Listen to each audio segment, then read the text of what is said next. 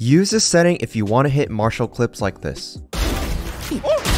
Oh my god! The auto re-enter scope setting. I like to keep this setting on because this setting makes it so that your scoped weapons scope in automatically after each shot. This feature makes it really easy for me to take fast consecutive peeks with the Marshal, especially if I want to go for 2 quick body shots. The setting also lets me continue to reload in between my peeks so I can keep shooting without delay. This setting is what allowed me to get clips like this. Shot. Oh my god! I forgot to take that though. One enemy.